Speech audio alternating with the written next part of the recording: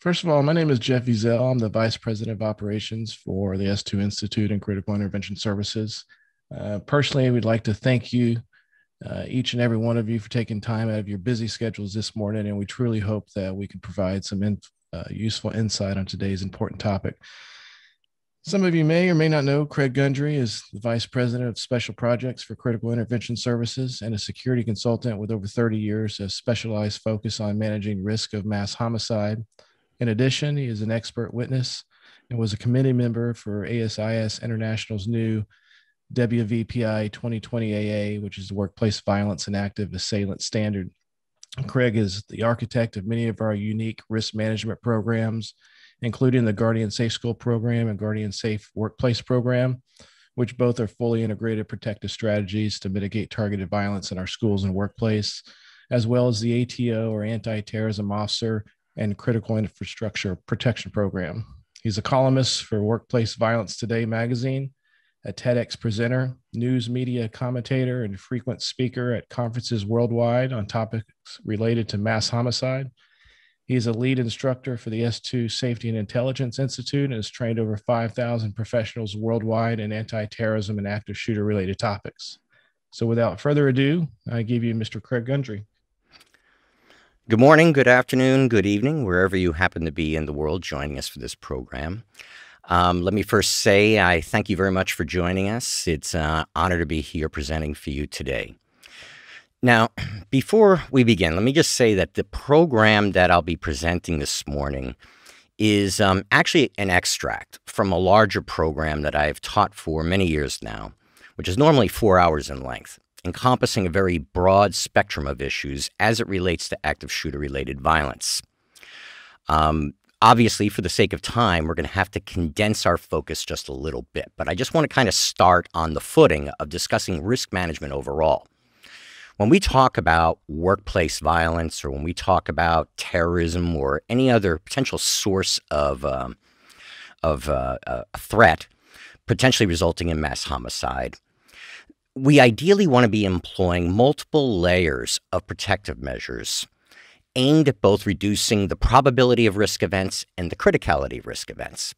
Proactively, in terms of workplace violence, if we're talking about type 3 workplace violence, for instance, employee versus employee, former employees, that can encompass everything from our HR policies and practices, having an effective framework of workplace violence prevention policies in place, employee assistance programs, threat assessment and management plans, and other similar types of matters.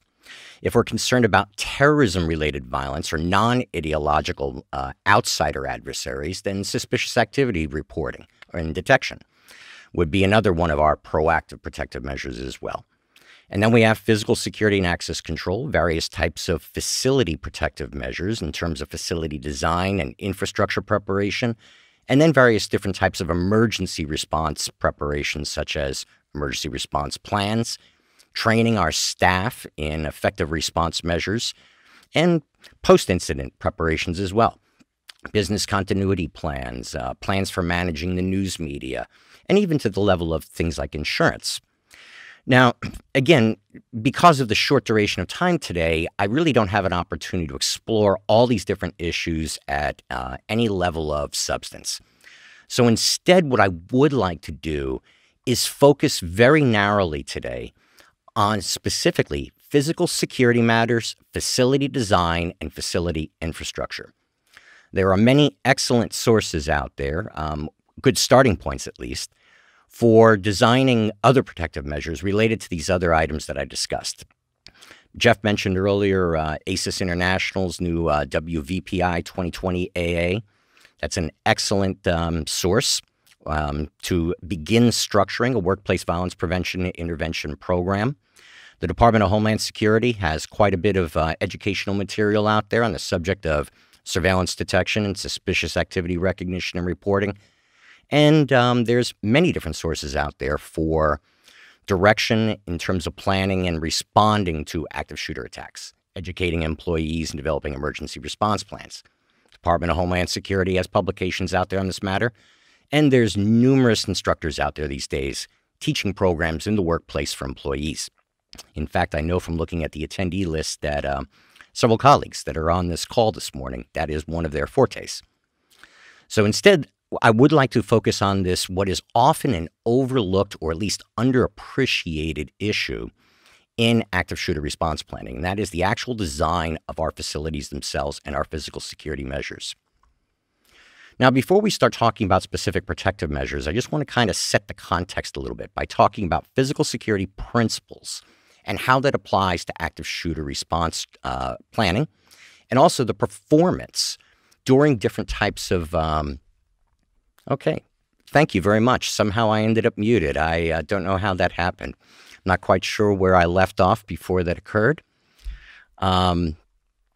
But just reiterating what I said a moment ago, before we start talking about specific protective measures, I want to set the context for this a little bit by discussing some basic physical security principles and how they apply to active shooter attacks. Now, conceptually, protecting against active shooter attacks requires that we use a performance-oriented approach to integrating detection, delay, and response elements in a manner that an attack can be interrupted before mass homicide is in progress. At least this would be our ideal aim in physical security design. And that's kind of represented by this diagram that you see on slide right now, where we have an attack that commences all the way over on the left-hand side of this diagram. Then we have the first point where the attack is detected and reporting begins. And that's what really kind of starts the clock in terms of our response to this overall incident. And then there's going to be a period of time while it's being reported to the authorities or a security control room or an attack is recognized and a response force is deployed. And that's represented by the letters TA on slide right now. And then we have the actual travel time for the response force, whether that's off-site police or happens to be an on-site armed response force maybe. And then the actual interruption of the attacker. And that is represented by the letter TI. Now, above that, we have the actual intrusion itself. And the time along that adversary's path before mass homicide commences, perhaps being delayed by barriers and distance, ultimately results in the commencement of mass homicide, and that's represented by the letters TC.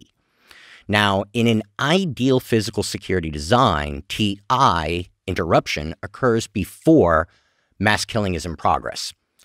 Unfortunately, in the real world, what we often see is a situation like this, where TC occurs before TI, and mass homicide commences before police arrive on scene or before the armed response force can effectively intervene. And we can actually quantify what the consequences of that variance is at approximately one victim every 15 seconds, according to a couple of different studies. So our ultimate aim in physical security design is to narrow the gap as much as possible between TI and TC, with the ultimate aim of reducing the number of potential casualties and bringing the event to resolution as quickly as possible. And that, again, kind of requires a multidimensional approach to how we implement different types of physical security measures in our facilities. And when we look at previous incidents, we can see that mathematics actually bore out in timelines, looking at the time that attacks have commenced, ultimately resulting, or when mass homicide was in progress, and then the actual time that was required for police, maybe school resource officers in a school or an armed response force to intervene and stop the adversary. And if we, I'm not going to walk through each one of these case studies for sake of time, but I just want you to get an appreciation for the way this plays out in the real world. Now, if you look at the red row on this slide, that is the time between the time that the adversary entered or into the facility and commenced mass homicide, when mass killing was in full progress. And in each one of these events, we see that it's between 1 minute to approximately 3 minutes. And truthfully, case studying many of these events over the years, it's usually under 1 minute to approximately 2 minutes time period. And this is what we would call the adversary task time. And below that, in the blue rows, is the actual response times, looking at the actual first calls to 911 or 999, or the time that security forces were aware that an attack was in progress, then the actual dispatch and travel time, and then the actual time it took for them to locate the attacker or move to the attacker's location, and sometimes it's after the attackers committed suicide, in essence, where they were in a position in order to neutralize the adversary. And at the very bottom of this, we see the on-scene response time, which would be the time that maybe authorities arrived on scene, or perhaps that security was at the building itself. And then below that, what I call the effective response time. Truthfully, the on-scene response times in these kinds of events, which is often what you find reported, for instance, in FBI publications and otherwise, truthfully doesn't really matter to me. What time the police arrived on scene after they were dispatched is kind of irrelevant. What ultimately matters is the time that they entered the building, found the bad guy, and were in position in order to neutralize the bad guy. And in this case, we can see times varying anywhere from 7 all the way up to 38 minutes. And we continue to see this same kind of dynamic, not just in workplace shootings, but we see it in previous attacks directed against schools. 1 to 2 minutes, quite typical in terms of the adversary task time, mass killing in progress. And in this example up here, anywhere from 7 minutes all the way up to 110 minutes, for instance, in the Columbine shooting. We see it in attacks against houses of worship. Again, 1 to 2 minutes, adversary task time, mass killing in progress, and effective response times anywhere between 5 minutes to 10 minutes, or 13 minutes in this example, and in attacks all over the world. On slide right now are an example of 4 well-documented attacks in Europe: Charlie Hebdo, the Atoya Island incident, the school shooting at the Albertville Real School in Germany, and also the Bataclan Theater in 2015. And we see the exact same dynamic over and over. 1 to 2 minute adversary task time, effective response times, 5 minutes, 7 minutes being quite typical, all the way up to a couple hours in some cases. Now, putting this all kind of in a practical context, there's several key objectives in our preparations, in our security design. First is implementing measures to ensure early detection and rapid alert communications. This is, in essence, our detection function, and this includes both rapid alert to the response force, whether that's off-site police or on-site security, as well as also rapid alert to our employees and any kind of facility occupants to initiate their response as quickly as possible. Then we want to have measures in place in order to delay the adversary's ingress into populated areas. And that's primarily going to be facilitated by distance and barrier construction. Then facilitate rapid evacuation of employees and the public. And that is, in essence, a delay measure, creating distance between the bad guy and the population that he's trying to target. And then facilitating safe refuge in employees and the public unable to safely evacuate or who are unaware of where the threat may be located at. And this also is a form of delay. And then reduce the effective response time by rapidly deploying a response force capable of neutralizing the adversary. And that's our response function. Now, for the sake of time, I'm not going to really get into outdoor protective measures in this program, as well as also some other things that quite often I do in the more extensive versions of this presentation, such as indoor deployable delay measures, suppression, and other similar types of matters. Instead, because of the sake of time, I want to focus specifically on protective measures that are universal to all of our facilities. Doesn't matter whether we're protecting a house of worship, whether we're protecting a school or an office, maybe even in a multi-tenant building. Things that will be universal to all of us. Now, ideally, entrance into our facilities should all be monitored to a limited number of entry control points, allowing more effective use of interior barriers to delay the adversary's ingress and also provide for better opportunity for early detection. And for many facilities, the first protective layer that will be protecting indoor building occupants will be the exterior building facade. And this is where I often run into a lot of problems with a lot of facilities, is the extensive use of glass glazing in exterior facade design, but also this extends to indoor partition walls inside of buildings as well. Tempered glass, quite typically used in commercial construction, provides very minimal delay against a gunman employing firearm projectile in order to facilitate entry. Critical Intervention Services, we did tests a couple of years back with a window film manufacturer, testing both film-reinforced windows as well as non-reinforced, just standard tempered glass windows. And our delay times were only about 10 seconds. Basically, one shot, what happens is the tempered glass becomes hugely fragile, and all somebody needs to do is hit it at that point, and it falls directly to the ground. And that was actually how Adam Lanza entered Sandy Hook Elementary School back in 2012. He didn't try to enter through the locked front doors. He just simply fired a shot or two through the adjacent glass, stepped right through and into the lobby. Probably maximum delay time, again, somewhere probably around 9-10 seconds. Now, if we have glass glazing that we are going to be relying on to provide us with some kind of delay benefit in these situations, we ideally want to be employing protective glazing that can provide a more robust, or at least a more effective, useful level of delay. And there's several options out there to consider.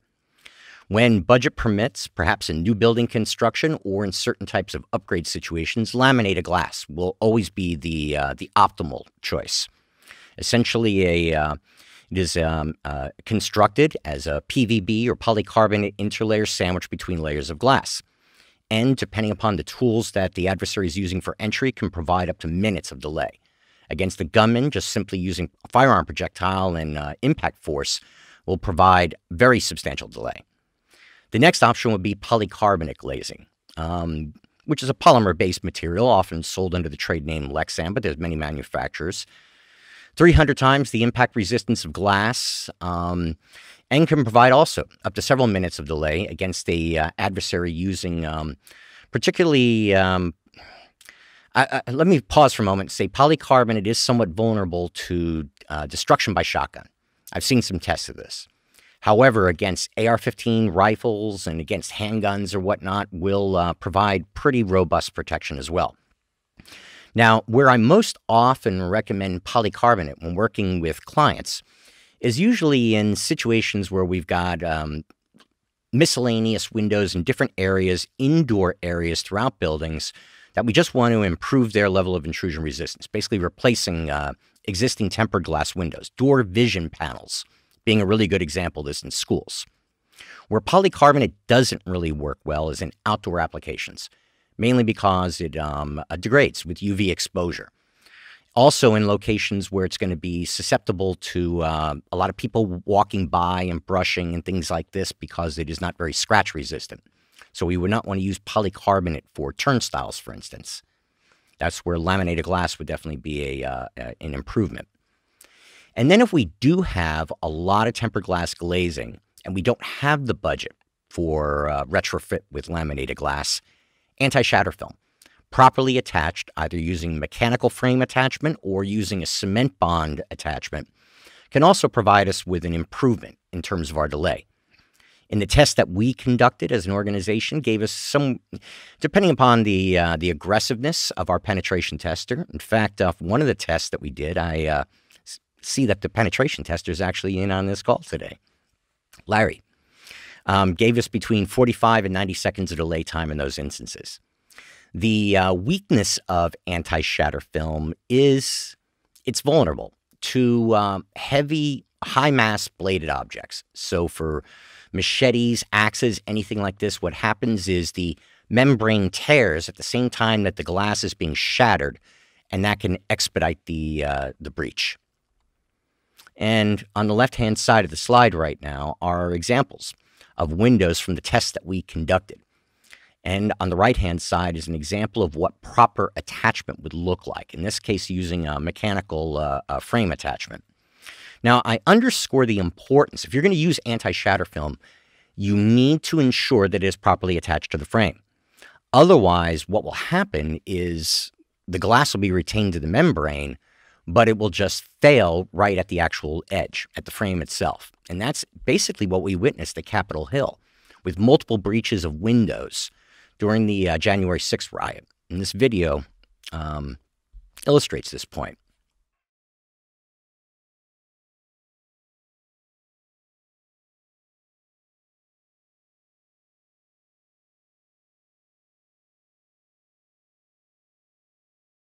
Okay. In that case, you could see it provided very little delay time at all. In that case, maybe about 10 seconds of delay or less. Not even worth the upgrade in that particular circumstance. Now, when working with clients, quite often we have these facilities where there's multiple different possible entry points. And very rarely do I work with a client that has an unlimited budget in order to make improvements throughout their facility. In these circumstances, main entrance protection should be a priority, especially when we're concerned about outsider adversaries. So if terrorism is our primary concern, or we're concerned about non-ideological mass murderers or former employees or something like this, and we have had many instances in the past of attacks demonstrating this point. Very rarely do attackers, outsiders, enter the employee-only entrance in the parking garage or on the back side of the facility or enter through an emergency exit or something like this. They usually come right in through the front doors.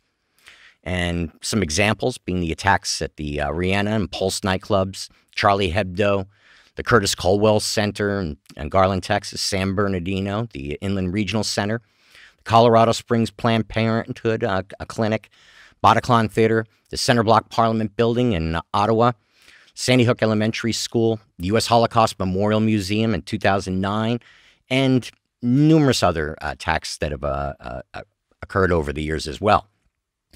Now, to address this issue, we want to ensure that we design our lobbies and reception areas as independent protective layers, meaning in essence that there is a system of barriers, walls, doors, locks, and other similar controls that will delay an adversary entering through one of these public reception areas from progressing into occupied spaces of the building. And then we can facilitate entry through the use of access control systems or other similar types of means. So this basically entails ensuring that we have intrusion-resistant doors, turnstiles, any types of indoor partition walls are all constructed of intrusion-resistant materials. Waiting areas in lobbies and other reception areas should be located ideally away from main entrance doors and with close access to alternative exits. Because if we have gunmen that suddenly walk through the front door and our design is effective, then anybody inside of the lobby is going to be trapped with that gunman at that point. And this at least provides alternative escape routes for people in these areas.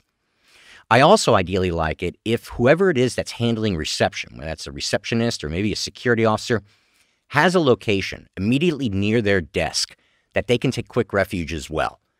The most ideal for this purpose would be an independent office or maybe a storeroom that is unlocked so that it's easily accessible and can be easily locked from the inside without a key. And also ideally with a phone so that they can report the attack that is in progress. Utilizing a panic button can also be an excellent way of expediting initial response at reception desks, whether that be to notify police of an emergency or perhaps also just to alert the control room so that they can assess the event at that point and dispatch perhaps an on-site armed response force. Now, CCTV, if monitored live from a control room, should also allow or facilitate rapid assessment of that panic alarm when it's activated. And the implementation of gunshot detection technology can also expedite this type of alert as well. Most ideally, if it is used in conjunction with the security control room that can assess it when it is activated. And there's many different types of gunshot detection systems that are out there on the market today. This is actually an area within the security market that has been growing rapidly over the last 10 years, utilizing different types of technologies. We have optical sensor systems, electro-optical sensor systems, and then acoustic sensor systems as well. For outdoor applications, I usually lean towards acoustic sensors, mainly because they just provide better coverage, as far as area is concerned, more value, as it were, for the investment. And quite often in that case, I don't necessarily need to know exactly where an attack is occurring. Simply knowing that an attack is occurring outdoors is often sufficient so we can initiate a building lockdown. Indoors, however, it is usually going to be optical or dual text sensors that would be employed for this kind of purpose. Now, some of the systems that are out there on the market have independent monitoring and alerting systems. Others are designed to integrate with security management systems, functioning in essence similar to any other kind of alarm sensor, as it were. That's usually my kind of preferred approach in these circumstances, because those systems that are reliant on an off-site assessment usually don't provide the benefit that we're seeking in terms of expediting response, because there's time involved for them to assess it, then notify the authorities, dispatch the authorities, and this kind of thing. And here's an example of one dual technology type sensor that might be employed in a lobby area. And if we're going to be installing gunshot detection sensors indoors inside of buildings, unless we have this great budget in order to install them extensively throughout the inside of our facilities, lobbies would be a key area, because again, this is one location where a large number of attacks commence. And this diagram kind of illustrates how a secure lobby design works in a very simple manner. In this case, we have a contiguous protective layer securing the lobby from the inside occupied spaces of the building, with a locked door or perhaps a turnstile controlling access into those occupied spaces, a reception desk with a panic button available so that the receptionist can activate it immediately when a threat is recognized, and then an area, a office or storeroom immediately behind the reception desk where that receptionist or that security officer can take refuge, alternative exits so that people that are caught inside of this environment have a way of escaping, and CCTV view to facilitate assessment of that panic button. And this kind of illustrates to me basically how the actions would occur. So the gunman enters through the front door, people have escaped from the waiting area outside the alternative exits. The door to the secured spaces inside of our building, occupied spaces, remain closed and locked, and the receptionist activates the panic alarm and then takes refuge inside of the storeroom or inside of the office. And this gives an example of how we've applied this type of approach in a practical context, working for a client. In this instance, we had a headquarters building for a corporation that had optical turnstiles in their lobby to facilitate the entry of employees coming in through the main entrance doors. And adjacent to that is a reception desk with a security officer. Well, in this instance, we have no delay at all. Optical turnstiles don't do anything to stop or slow an active shooter entering through the front doors of the building. So the recommendation that we made in this particular case was to install an intrusion-resistant turnstile. And in this case, we also had to put in an additional emergency exit door. We put in another door then for use by the security officer to take refuge when an attack actually initiated. It required moving the reception desk a little bit in order to make clearance for some of this new construction. Basically illustrates all the key points that I described before. The only thing that really we didn't integrate into this recommended improvement was alternative emergency exit doors.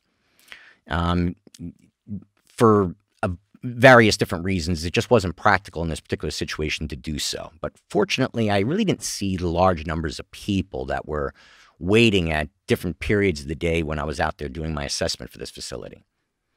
And here's another example, too. Another corporate client, in this case, a large headquarters building. And again, we had no delay at all. And this building presented a particular concern for me because most of the workspaces inside were large open rooms, similar to call centers, with cubicles, providing for employee workspaces. So once an adversary got beyond this reception point, they were free throughout the building. There was no other delay. So in this instance, it required actually implementing several different kinds of measures. One, we had to address that glazing on the side of the lobby. And the most cost-effective way to do that in this case was with the use of anti-shatter film.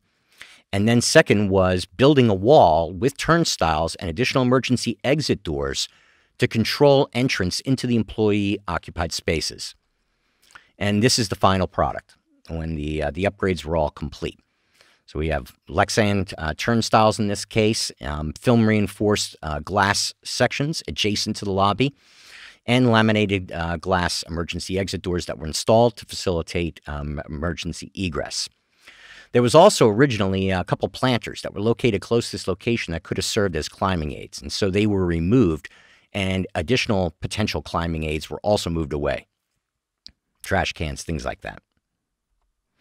Now, let me make a note on this wall. This wall is not significantly high. Yet, in this particular instance, we had an armed security officer that was located in their proximity on the inside of where that wall is located. So in that type of circumstance, having an armed quote-unquote overwatch capability at that barrier would have been quite effective. But in other cases, I would have maybe been looking for a little bit more height in order to impair or delay an adversary further. We also want to ensure as a basic preparation measure that we have adequate and abundant availability of rooms inside of our facility where employees can take safe refuge when an attack is in progress. Now, following in alignment with the DHS guidelines, the simple one-syllable words: run, hide, fight, or what I typically like to call when I'm doing active shooter training, escape, barricade, and resist. Escaping from the building is always going to be the preferred response. If there are means of egress that are easily recognized and people have some recognition of where the threat's located at. But quite often, that's not going to be the case in many buildings. For example, if we have people on the second, third, fourth floors of a multi-story office building, trying to escape through the lower levels of the building may actually be much more dangerous than just taking refuge in place. Also, many people assume that when an attack is in progress that we're going to have complete situational awareness. We're going to know exactly where the bad guys are and how many there are and what they're doing. And that's not the way this stuff goes down in the real world. So in these cases, we want to ensure that, that there's many options available for people to take refuge that can be adequately secured, what I'm calling safe rooms, as it were. And when I say the term safe room, I don't necessarily mean as in a VIP protection context, a room that's going to provide an advanced amount of delay time. I'm just talking about something that's going to delay an adversary for 45 seconds or more. And this can include offices, conference rooms, storage rooms, restrooms, large closets. I ran into a client a couple of years ago, actually a large European government institution that had extensive glass glazing throughout the interior of their building. Most offices were unsuitable for use as safe refuge rooms for this reason, and trying to upgrade this building would have just been tremendously expensive.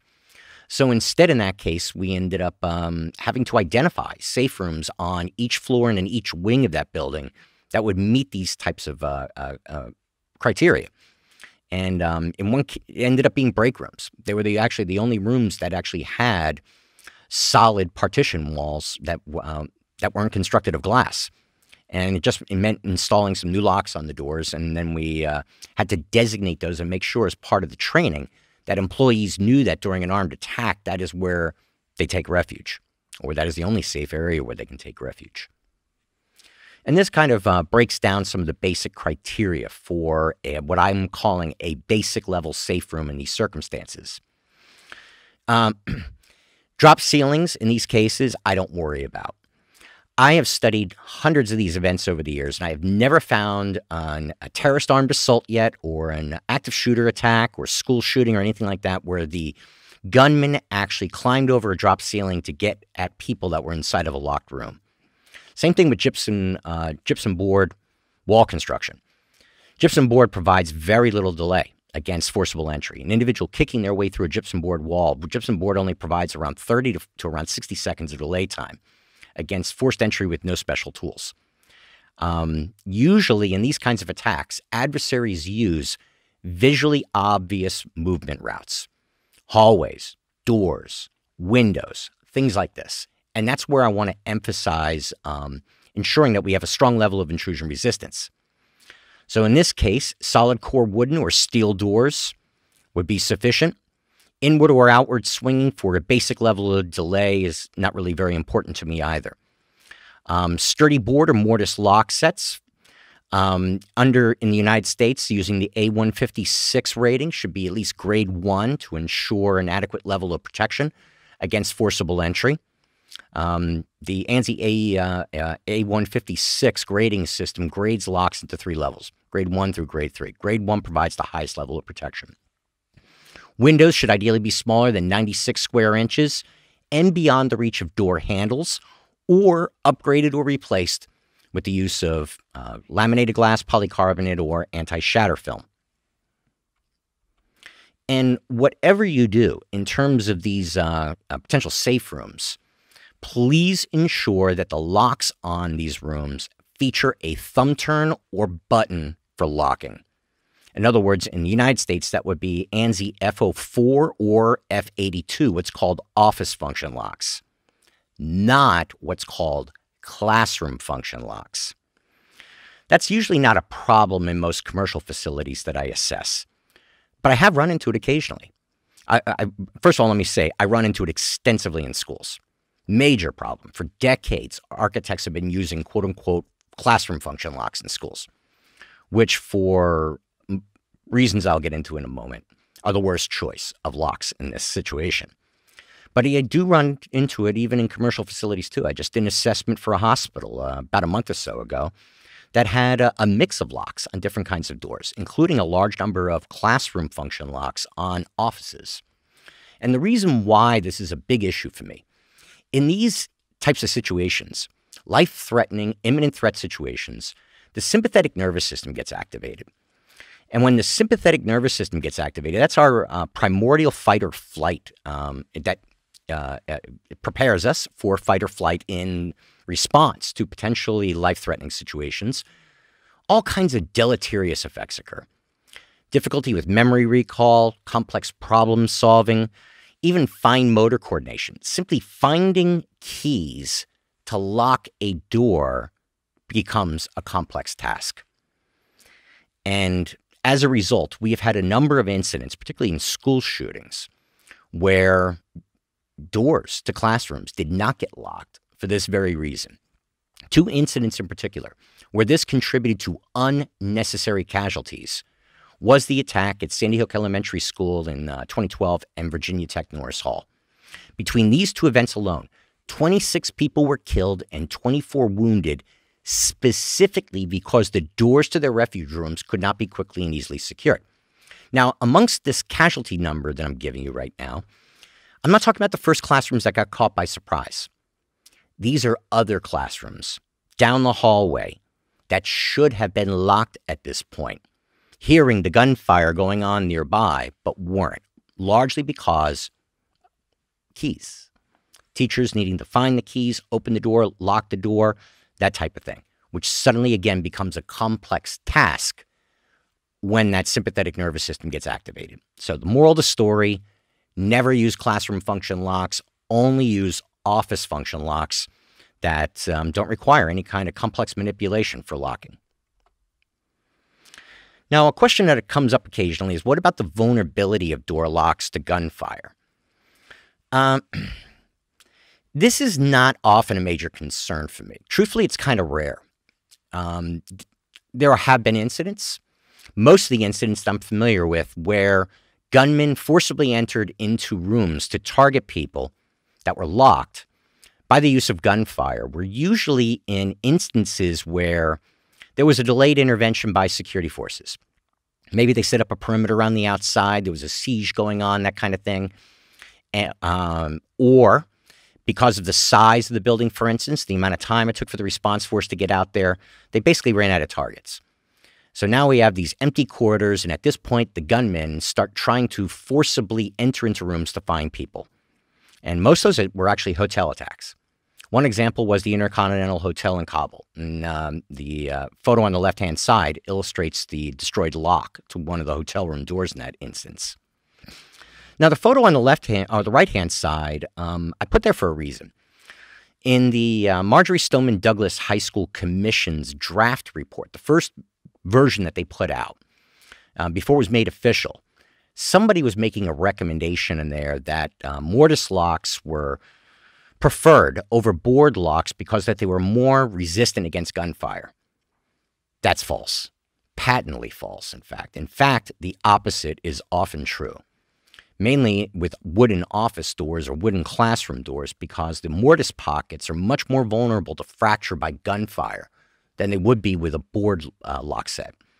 Also, we've had some cases where gunmen tried to get into offices by shooting out board locks, but because of the smaller target size, they actually missed. One good example was John Zawahi at the University of Santa Monica, who tried getting into a room where a librarian and another staff member were taking refuge. He shot several shots at the actual door lock, missed in each case, and instead of continuing, just moved on, looking for easy targets. Now, if we are concerned about this, there are some things that we can do. There are door reinforcement devices that are out there in the market, most of which are sold or marketed for school security applications. However, many of them could be considered code violations, and I would investigate that before implementing them as a solution in your facility. There are also bullet-resistant cylinder guards that are manufactured out there by a couple different companies. Door wedges are an option. However, when it comes to door wedges, there's really only one that I recommend. I've tested a bunch of these in the past when working with schools. And truthfully, most of them are just garbage. Kick the door enough times and vibration will move it out of place and gunman gets inside the room. The one on screen right now is called Tack Wedge. And it is the only one that I've tested that really works well. And it works best on carpeted or hardwood or rubber type floors. As I discovered in the Middle East, where we have where a lot of floors in hotels and places like this are marble or stone, it does tend to slide a little bit easier. And what I found actually kind of helps that is taking a mouse pad, putting it down, and then kicking it underneath, or something similar, maybe like a piece of carpet. On the lower right-hand side is a rim lock, surface-mounted rim lock. That can often be the easiest solution if it's permissible by code, depending upon the room where it's being applied at and the circumstances. And this, it is still going to be vulnerable to gunfire. However, if the gunman doesn't know where it's mounted on the opposite side of the door, it is unlikely that he'll hit it. So this can, in many circumstances, be the easiest, most cost-effective way of addressing this concern. And if we have the budget or we're in a situation where we determine that it warrants improvement of our doors to a higher level of attack resistance against a gunman, ASSA ABLOY has a standard. It's a proprietary standard of theirs. It's called 5AA10 for attack-resistant door openings. I have not worked with these doors personally yet with any of my school clients, but I have dug into quite a bit the actual test protocol, watched some videos of the testing, and I got to admit, it's a really nice little standard. It is something I would strongly recommend. And the test protocol basically involves subjecting the lock and the window glazing to 90 shots of 7.62 millimeter, followed then by a 4-minute physical attack using impact tools. And that's a beautiful standard for these types of applications. Now, I have not spoken with ASSA ABLOY about the different models of doors that are available out there, but all the ones that I have seen that have been tested under this standard were really designed for schools and had door vision panels, as it were. So if I'm in an office type situation and I don't want to have big vision panels on all my doors, if ASSA ABLOY doesn't have other alternative models that I'm unaware of, one could probably achieve a very similar type of delay by just simply using doors constructed of similar specifications. In this case, it's a hollow metal door with a skin face and a Sargent 8200 series mortise lock. Now, what about ballistic protection? Bullet-resistant materials and door construction, glazing. Occasionally, I do end up specifying bullet-resistant barriers, and it's usually in circumstances where there's people located in a highly vulnerable area. A good example might be a security control room located immediately adjacent to a lobby. And we want to ensure that gunmen can't target the operator on the inside of that. I had a client a couple of years ago that had a large glass window just outside the lobby that looked right into their control room. And this was hugely vulnerable. So in that case, we recommended upgrading the glazing with the use of bullet-resistant glass. I also have run into a handful of school clients where we had one example was a pre-K a couple of years ago where it was just one large open room, and during a lockdown situation, during an active shooter threat, they moved all the kids into one single bathroom, very densely packed. And in that case, the gunman didn't even need to get inside of the room. All he needed to do was fire through the door and guaranteed striking targets on the other side. So in that case, upgrading those doors to that restroom with the use of bullet-resistant doors was part of my recommendations to them.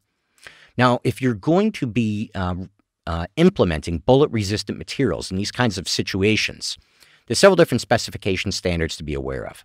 If you're in Europe, EN 1063 is the king when it comes to specifying bullet-resistant materials, construction materials, doors, and glazing.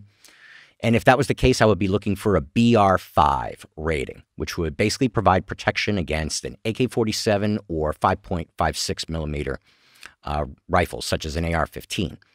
In the United States, ASTM F1233 and UL 752 are the most common rating systems used for specifying construction materials. And under these ratings, I would be looking for at least a 1233 R1 rating or a UL 752 level 7 rating or greater. A more ideal specification would be R3 or level 8, and that would provide protection up to 7.62 NATO. Although, truthfully, the vast majority of active shooter attacks where assault rifles were used or assault carbines in the United States were 5.56 millimeter weapons. So in that case, the level 7 or the R1 would be quite sufficient for this purpose. Now, what about using offices and various rooms inside of our facilities that are equipped with access control systems, maybe card readers, for use as safe rooms? I usually discourage that. And the reason why is because if the attacker happens to be an employee that has an access card, an access badge, or if an attacker recovers one off a fallen employee, then that compromises any security provided by those door locks. So in these cases, I always recommend the use of mechanical locks for this kind of purpose on safe rooms that we're going to be using in our facility. And whatever you do, in terms of locks, particularly on egress doors, please avoid the use of maglocks.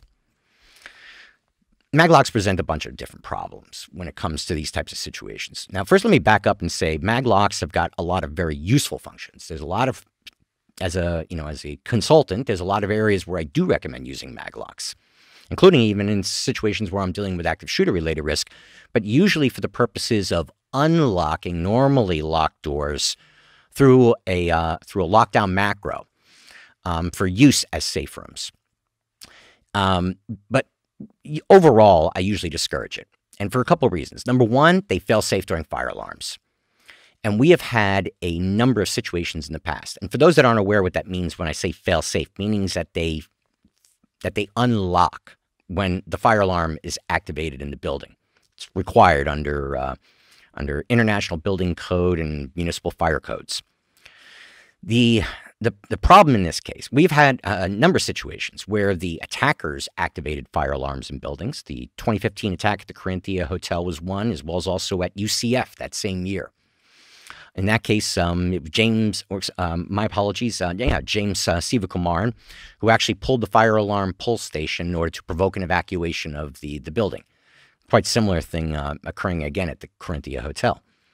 And then we've had situations like the Parkland shooting, where Nicholas Cruz's rifle on the ground level floor activated the fire alarm. And then we have had situations like the Washington Navy Yard incident in 2013, where a Good Samaritan in the building, somebody trying to warn people that an attack was in progress, activated the fire alarm manually as a warning to people. So in this case, activating that fire alarm in any way would serve as a master key, unlocking all of those normally locked doors. The second is that they require a sensor or push-to-exit switch to facilitate exit when the fire alarm is not activated. And that presents a different type of problem. A lot of facilities that I run into that are using maglocks for this kind of purpose rely solely on a small little push-to-exit switch mounted somewhere near the door, or in some cases, I find them even a meter or farther away from the door, which under high stress conditions, as people are running down the hallway, they now suddenly got to stop and look around, find that push-to-exit switch before that door unlocks. And in the case of exit sensors, I often run into other different types of problems. I had a school that I did a project for a couple of years ago that the exit sensors basically just kept unlocking the doors all day long as people were walking down the hallway. An intrusion into that building would have been as simple as just standing on the other side of the door and listening for a click. So in general, my preferred option, and whenever I'm specifying locks for this kind of purpose, especially on egress doors, is the use of mechanical exit bar devices and electrified exit bar devices, or mechanical exit bar devices and electric strikes. And by the way, this whole thing about the push to exit switch is not a hypothetical or theoretical concern. 17 people died at the door, an exit door, at the Al Noor Mosque in Christchurch in 2019 in New Zealand, simply because nobody could find that push to exit switch that was located adjacent to the door. In fact, the people that escaped out of that door broke through the glass to get out of the building. That was an avoidable tragedy, just by specifying different kinds of hardware. So again, the preferred approach would be utilizing electrified exit bar devices and latch systems, or electric strikes and mechanical exit bars. Now, as far as the security level provided by the exit bars and the electric strikes, if my primary threat is a gunman using a rifle, then simply anything that provides a reasonable level of intrusion resistance is going to be sufficient. I'm usually not going to be recommending exit bar devices that utilize multiple locking points and things like that. Now, in a high security application, or we're protecting high valued assets, or we're concerned about group attack or something like this, then that may be warranted. But for most commercial applications, workplace applications, schools, churches, and other locations like this, most of the exit bar devices that are out there in the market, and most of the electric strikes that are out there in the market, are going to be just fine for these purposes, for delay. And whatever you do, please do not use delayed egress doors in your facilities. This is a big problem. Anything that slows people down from escaping potentially means casualties. International Building Code, for instance, permits delayed egress up to 30 seconds on doors in occupancies except for assembly, educational, and high hazard. However, in spite of that, I find this all over the place. Now, I'll tell you where I find it a lot is Europe. In fact, I find a lot of building code violations in general when I'm in Europe, more so than I do in the United States. The doors that you're seeing on slide right now are actually inside of an exhibition hall in London, and employing, again, 30-second delayed egress. That's an A assembly. And the reason why I point this out, I actually made a video a couple of years ago specifically for making this case to clients. I had a corporate client that was using delayed egress on all of their exit doors from stairwells inside of their office buildings on their corporate campus. And as I was making this case, they were very resistant initially because they were trying to discourage employees from exiting through doors that weren't designated exit points. And that was why I made this video, was to try to make the case as for how long 30 seconds is during an active shooter attack.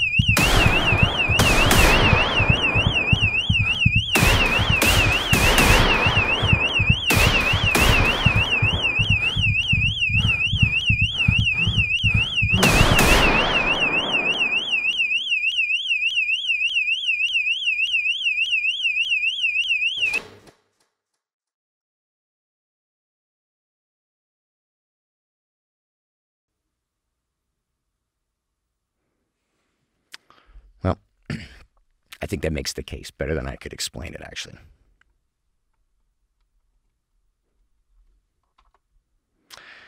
And probably one of the worst examples I ever saw of this kind of thing, one of my greatest concerns, was actually another exhibition hall in Europe where there wasn't even push-to-exit switches or exit sensors on the access control doors. Instead, we had a large turnstile revolving door at the main entrance, and that was where they wanted to channel everybody in and out. And in this case, they were reliant on a control room in order to manually unlock those doors during an active shooter incident. This was a huge concern for me. And I actually ended up, it kind of aroused my curiosity. I found myself spending about a half an hour walking throughout the building, looking at other similar types of egress concerns. And truthfully, this place was a death trap. How this was permissible under code, or they got exceptions for this, I don't know. It's a local government issue thing, I suppose. Now, on the subject of access control, if we are concerned about if we have an access control system employed in our facility, or we wish to improve our level of readiness in order to lock our building down quickly and reliably when an attack is in progress, access control software systems, security management systems, can be programmed in such a manner as to automate a lot of building lockdown functions. And where I find this most useful is if we have an outdoor threat concern, and a large number of attacks do commence outdoors before progressing indoors. That provides us with an easy way of locking down any kind of unlocked doors or doors that are normally in an unlocked state. And there's a lot of situations where this can be very valuable. I employ this quite a bit with regard to schools, where we have certain kinds of buildings that require flexible access, like gymnasiums and cafeterias and media centers and places like this, where it's just not practical to keep them in a locked state throughout the course of the day. And this provides us with an easy way of locking those doors down fast. Another example is in houses of worship and in other types of public buildings, where we have people coming and going, and ordinarily, it would be impractical to use other types of measures in order to delay them.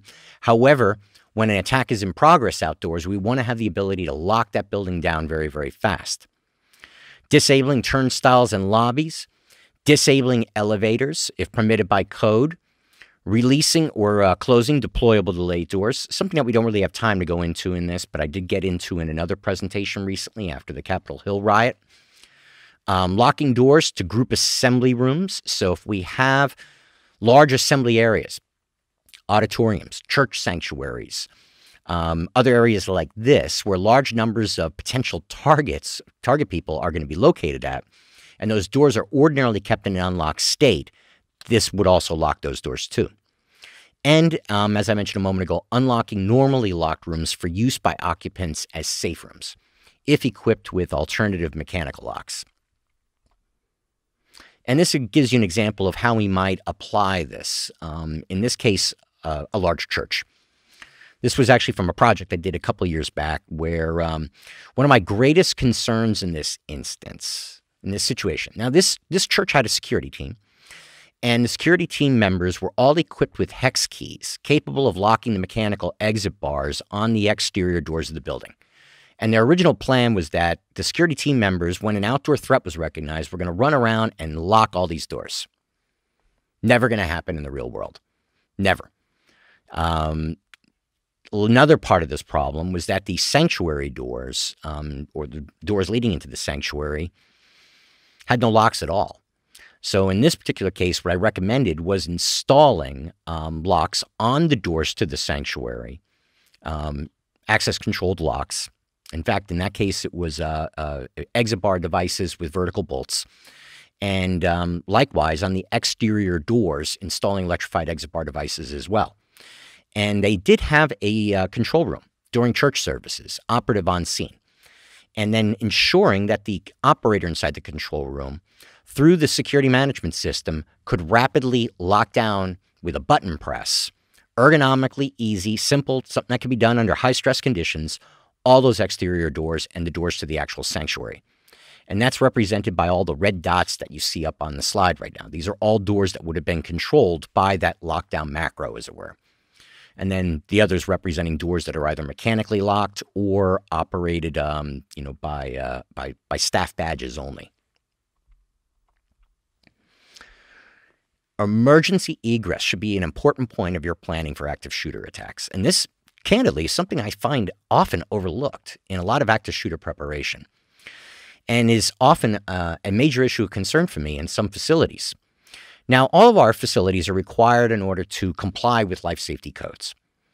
International Building Code, NFPA here in the United States. Obviously we have different kinds of municipal codes or national variations of these codes, but almost all of which are built off of International Building Code. These fire codes or life safety codes were largely designed with fire in mind. And some of the unique things that we find behaviorally and circumstantially in active shooter events, they don't really address very well. I don't want to get, because of time, I don't want to get too much into depth on that matter, but I do want to point out some important considerations beyond the provisions that may be in place already within your fire plans or within your existing life safety plan. First of all, emergency exits should be clearly marked and easy to locate under stress. That is a very basic point. If the location of exits is not obvious, consider installing additional directional signage in hallways. When I'm doing assessments, active shooter assessments of buildings, I will stop in almost every hallway and look around. And if I can't find a sign that accurately directs me to a point of egress, it gets marked on my notes. We need to have one in that location. And all exit routes and stairwells should ideally be kept clear of obstructions as well. In the real world, we often do find a lot of problems in these matters. On the left-hand side is an example of an emergency exit sign obscured by a wall. And part of the problems that I run into sometimes is signage was installed correctly when the building was first constructed, but then there had been additional build-out that had been done over time. New walls that had been constructed, maybe new offices that were put in place, and things like this. And they never really updated the signage. And as a result, we either have obstructed signage or incorrect signage. On the left is an example of the obscured signage. There, through the door that you see on the left, and you can see a door on the far side, that is actually the lobby of this particular building. And in this case, the exit sign is obscured by a new wall that had been constructed. Solving this is relatively easy. Just put a new sign above the door that you see where the arrow is pointing right now, and at least somebody standing in this area, which is actually kind of an executive wing inside of this building, would tell me where to go. On the right-hand side, we have a bidirectional exit sign and an access controlled door in front of it. So if somebody, and this, by the way, was actually located in a conference center. So long story short, this building, when it was originally constructed, had one huge open floor plan. And what they did eventually was they built a conference center, and they divided the conference center from the existing call center with new walls and with the doors that you're looking at right now. So if you're located in the conference center when an attack is in progress and you run this direction, guided by other signs nearby, you're now greeted with these locked doors and this bidirectional exit sign. Where do I go at this point? Well, actually, the proper answer to that is to the door that was on the right-hand side, which had no signage at all. Very confusing situation here. Failing to update signage after building cubicle workspaces. This is a kind of a related problem to what I just discussed on the last slide. And this is very common. I run into this a lot with offices that have big open cubicle workspaces, call centers. This is very common with too. So in this case, if you were following the exit signage, you would run into this area on the left-hand side with cubicles, and now you got a bidirectional exit signage telling you to go left or you go right. You go either direction, you just end up being trapped inside of cubicles. On the right-hand side is another example of the kinds of problems we often run into cubicle workspaces, and that's obstructed exit signage, where you can't see it from inside of this maze or this labyrinth of cubicles. Obstructed exits is also a very common problem. On the left-hand side is an example of a makeshift break area that was, basically because of space put right in front of an emergency exit door. On the right-hand side is an Alzheimer's ward inside of a medical clinic that I did a couple of years back. And in that case, they intentionally obstructed the door because they wanted to try to keep the Alzheimer's patients from going out and sending off the alarm persistently. I explained to them we can't do that, for all the reasons that we're talking about right now. Here's some other examples. On the left-hand side is an emergency exit corridor from a stairwell inside of a commercial office building. On the right-hand side is the backstage theater area inside of a school, which, by the way, in schools, theaters and gymnasiums are the two locations where I often find a lot of this obstruction stuff, just because they don't have adequate storage space. So the exit corridors or the areas near exit doors often end up becoming kind of overflow storage. And here was a different kind of problem. This was actually a major problem for me in this instance. We're running down the hallway, trying to get away from an active shooter, and now suddenly we're greeted by this bank of 4 doors. Which door do I go through?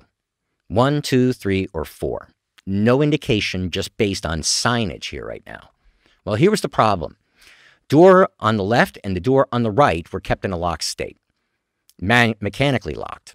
Couldn't exit through an exit bar or anything like this at all. And then the two doors in the center were equipped with mag locks with an exit sensor. So the only way you could escape through these doors would have been through the center two doors. But if you ran far to the left or you ran far to the right, you were greeted with a locked door and you'd just be pulling and pulling and pulling or pushing and pushing and pushing and it would be going anywhere. In fact, my recommendation to them in this case was if they were not going to replace the hardware on those doors with mechanical exit bars, was to remove the doors, install new wall section, even glazing, and then if they do install glazing, make sure that it's obvious that it's not an exit path, such as frosting the glass or, putting curtains up or something like this. Nondescript or missing signage is another common problem.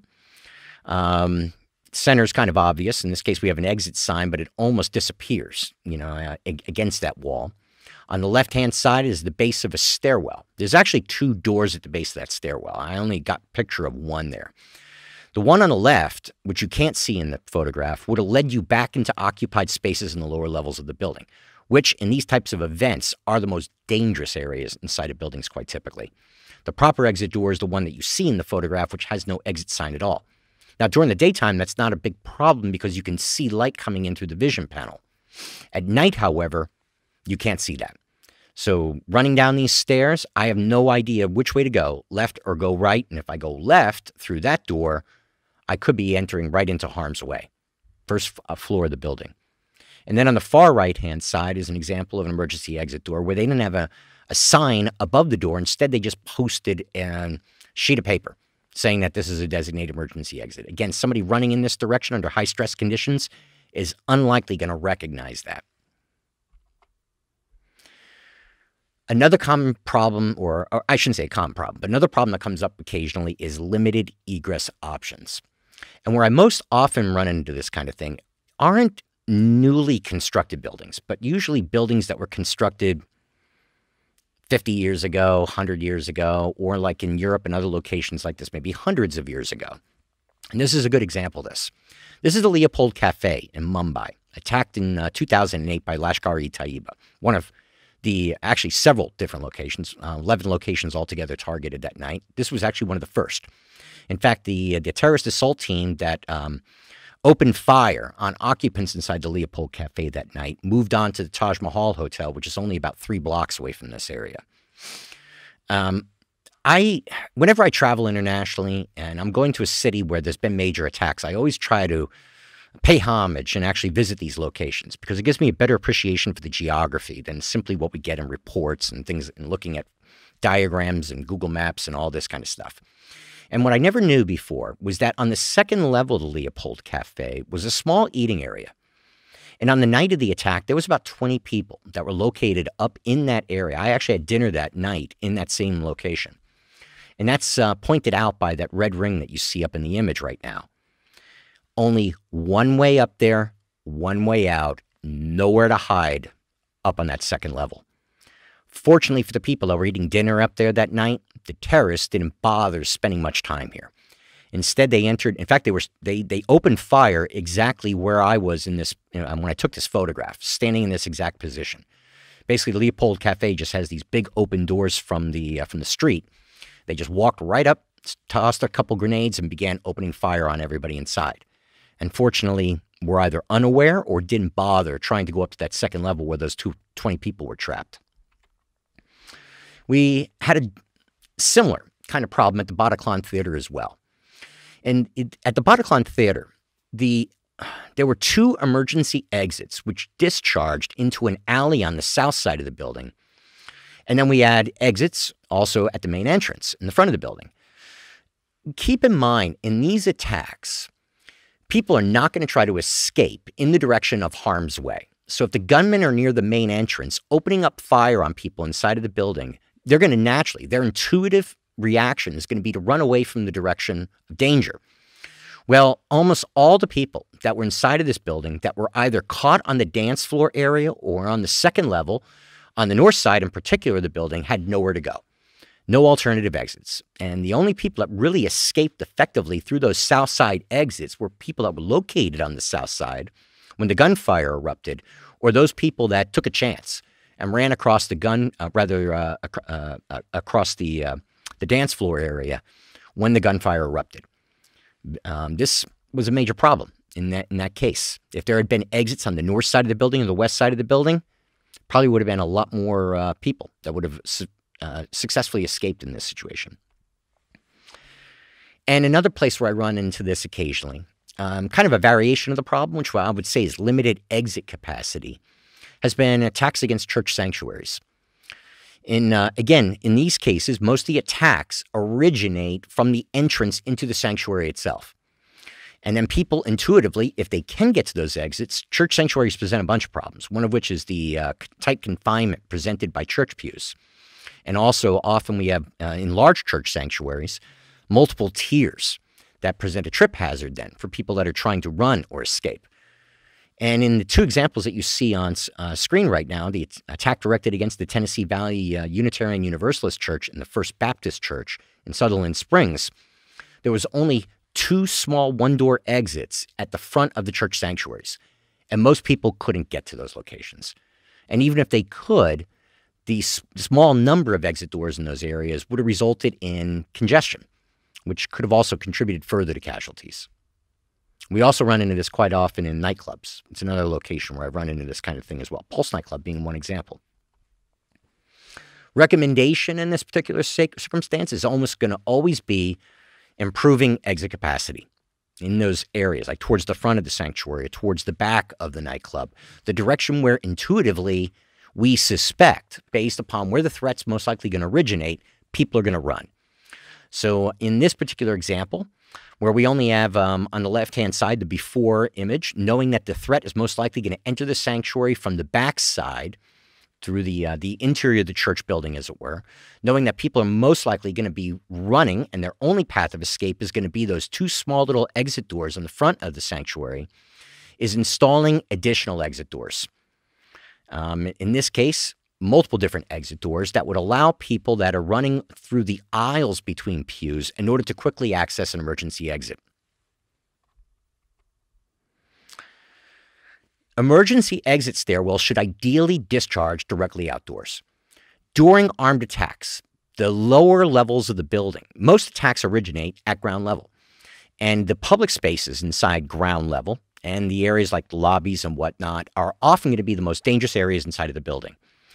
And if we have a building like the represented by the floor plan that you see right here, where we have interior stairwells that discharge into the lobby area or into public corridors, and then other alternative stairwells that discharge or at least provide a direct path to discharging outdoors, it would be important in active shooter training to educate employees on this matter so that they know do not use the center stairwell. Instead, only use the south side stairwell or the north side stairwell, whatever it is, that discharges directly outside. And this image right now represents another kind of problem that I've run into occasionally. This was, in this circumstance, I was brought in as a consultant in the 11th hour of a new building renovation. It was a historical building that was being converted into a community center. And they did a 3rd floor addition that was going to be used for children's activities. And when they designed it so that the exit stairwell from that 3rd level went down to the 2nd floor, but then required traveling down the 2nd floor corridor into another stairwell in order to exit out the building. How this passed inspection, or when they were, presenting the plans, initially getting approval, I don't know. But this created a very complex movement path that also not only created complexity in terms of escape, go down this hallway, go down that hallway, get into this stairwell, that kind of thing. It also moved people through interior spaces, which again, when an attack is in progress, could be potentially dangerous.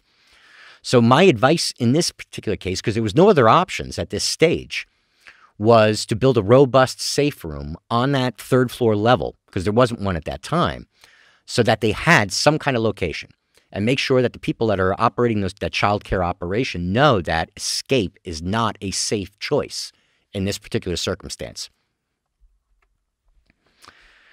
Now, earlier at the beginning of this presentation, we talked briefly about time, about response time, time for detection, time for the response force travel time, and time for intervention.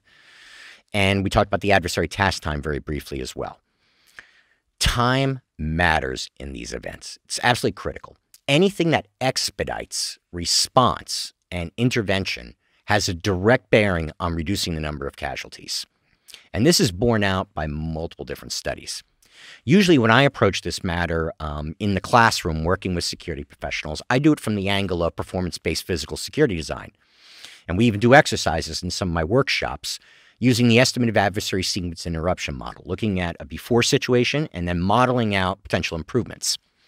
And when we do that, I can quantify, I can show mathematically how certain things that we do to improve response time in terms of response force intervention has a huge impact in terms of reducing the likelihood of that attacker's success. Well, Purdue University approached it from a different angle. And they use computer-based modeling in order to evaluate different types of response scenarios and input data from 65 different workplace and school shootings. And this basically summarizes the results of that assessment. Now, when they did it, they looked at what they called basic response, which was off-site 911 response, what they're calling resource officers, basically an on-site armed responder. And mind you, this was done with the idea of school security in mind. And then they also modeled out percentages of the population, employees, teachers in this case, being armed, concealed carry weapon permit holders with firearms. And they modeled out what the time to interruption would have been, they're calling time to engagement, and the number of potential casualties. And you can see there was a huge difference between the resource officer and the basic level 911 offsite response. I mean, this is kind of an obvious point, but every time we really look at this closely, we keep seeing the same trend. When we're relying on off-site responders, quite often we end up with tragic consequences, which is why I am a huge advocate of having on-site armed responders when it is an option. Now, I realize in many countries, and we have people on this call that are from Europe and other places like this, that may not be a practical option, may not even be an available option. But where it is possible, I strongly recommend it. And I'll tell you where I really emphasize it is when we have large facilities like the Virginia Beach Municipal Center or the Washington Navy Yard building. In those incidents, it took 37 and 38 minutes to search the building and locate the adversaries. And it was off-site responders that were coming in, people that weren't familiar with the building, didn't have that home ground advantage, as it were, in terms of knowing the geography. And that contributed to that delay time, or to that delayed, we'll say, time of intervention.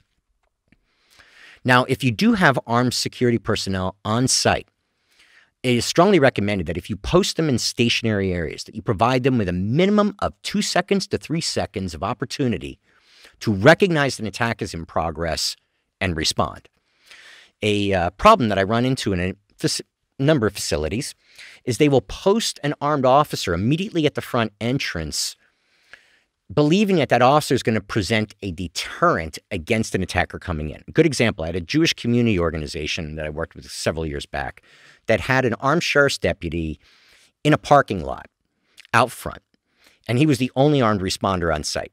And the way I explained it to them at the time is, he's your canary in the coal mine. He's the first one who's going to get killed when the shooting begins. He needs to be positioned in an area inside of the building where he has a minimum of 2 to 3 seconds of delay. And 2 seconds, by the way, is theoretically minimal. That's just the amount of time it takes to recognize a threat and then initiate a response, like draw a weapon from a holster and fire. And that 2 seconds that you're seeing right there is actually based on testing that we've done on firearms ranges where somebody's hitting a buzzer and people are drawing weapons and then shooting a target. In the real world, it's Thursday afternoon at 2 o'clock, same old as it's been the last few weeks. That reaction time is going to be even slower. So 3 seconds would be much more preferred in those circumstances. And we have had situations like this where security personnel and police personnel have been surprised in these kinds of attacks and were unable to respond. One example happened at the Canadian Parliament Centre Block building back in 2014, where Michael Z.F. Bobo had just shot a soldier across the street, ran over to the entrance, shot another officer as he was entering into the rotunda area, and then ran right past a group of armed officers. No barriers, no secure lobby area, like we discussed earlier in this program, and ran right past an occupied caucus room all the way down to where the Library of Parliament was, where he was eventually neutralized. And in this case, we had nobody positioned in an area that had adequate opportunity to recognize an attack and then stop and intervene the attacker. Another instance of this was the 2009 attack at the U.S. Holocaust Memorial Museum, where James Von Brunn, a white supremacist, shot Special Police Officer Stephen Johns at the front door and then entered inside. Johns had actually been holding the door open for him at the time that he got shot. Didn't even have a chance to get his weapon out of his holster. We've had a number of attacks like this over the years. You know, the attack at the Al Jedwal compound back in 2003 by Al-Qaeda in the Arabian Peninsula, same thing.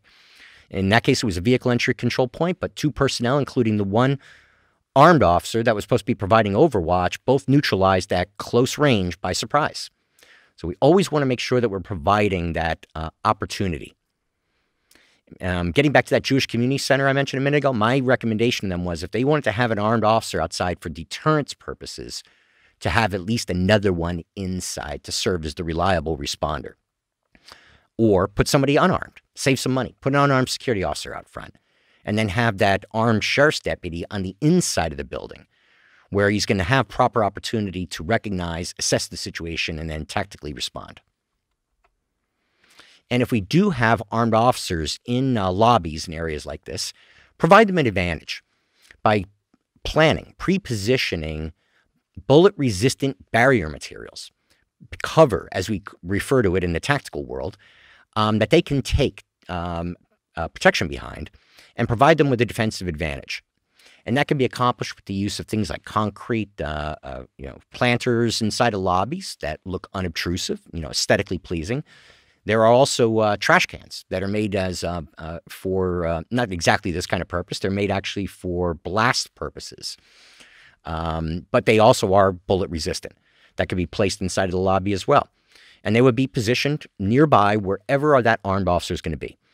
In some designs that I've done over the last few years, I've recommended having a security officer desk in the lobby that is actually constructed with bullet-resistant materials.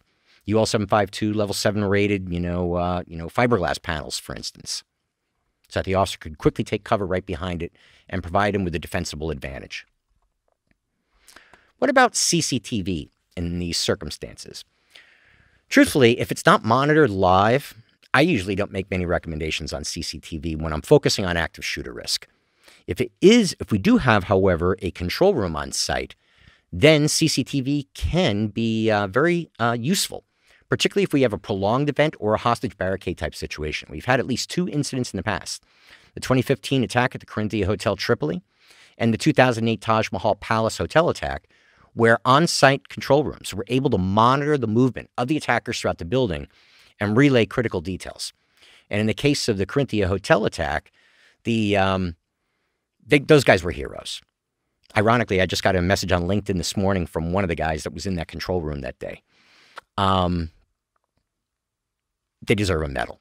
They not only were alerting security forces, but they were manually calling all the hotel rooms inside of the hotel and warning people what was in progress. And they just did an astounding job, stayed operational the entire time that the attack was in progress. In the case of 2008 in Mumbai, that control room was operational for maybe about an hour and a half before fire threatened its location, and they had to abandon the location at that point. But they were at least able to monitor the movement of the attackers, relaying this information. In fact, 2 police officers even made their way to that control room when the attack, shortly after the attack had started. Now, in addition to all these other physical security-related measures, we also want to make sure we have effective communications infrastructure in our facilities, accounting for alerting authorities, personnel on site, and any kind of emergency team communications as well.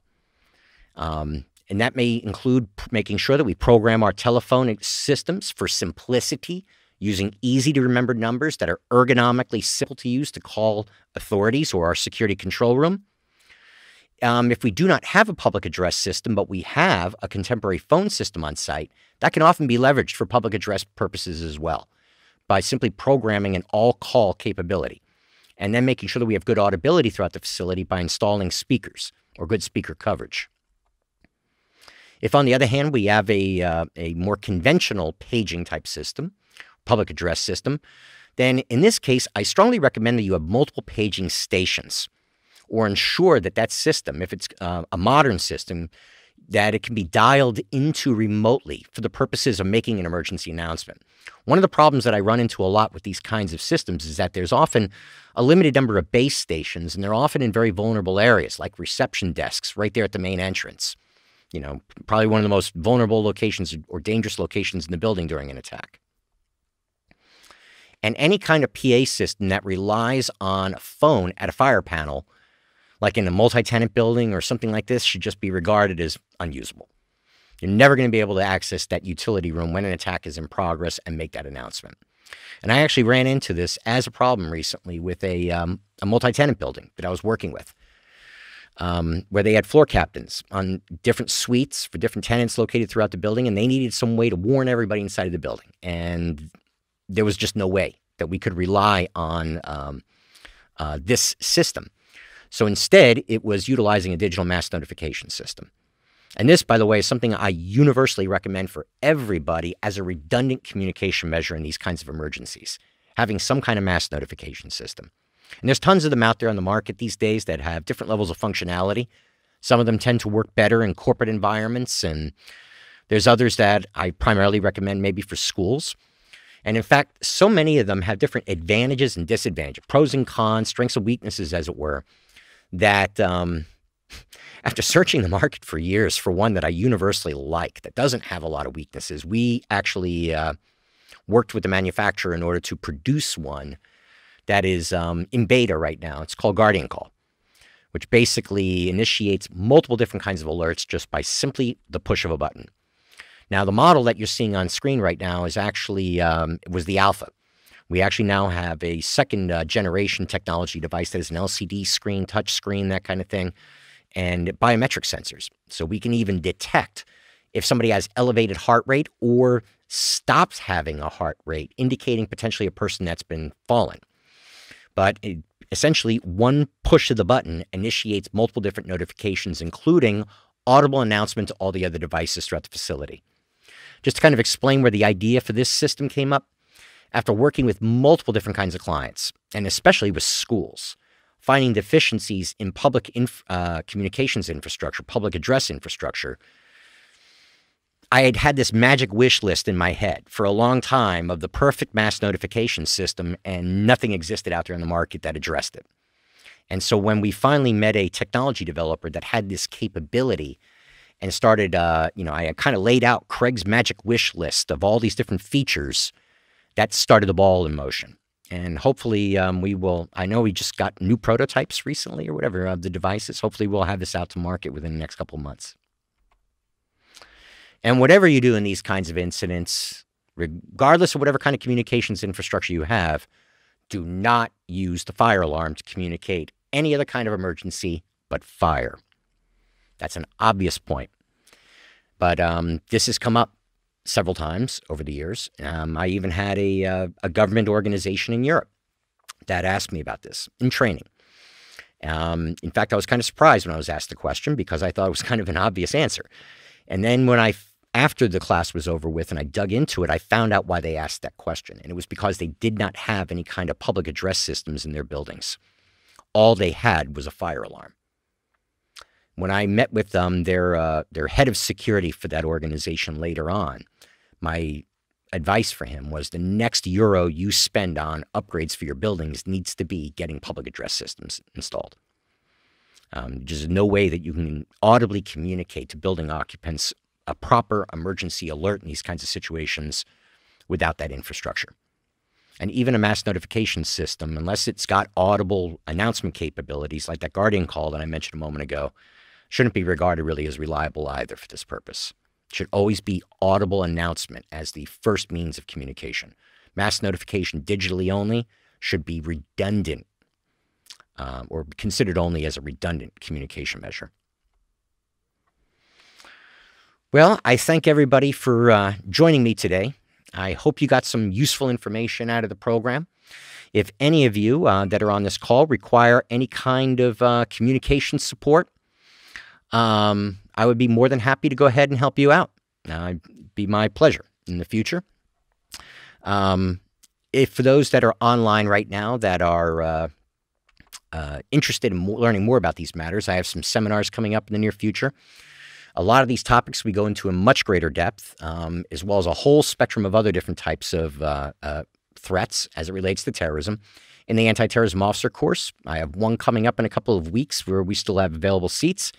And then we also have another one scheduled in November.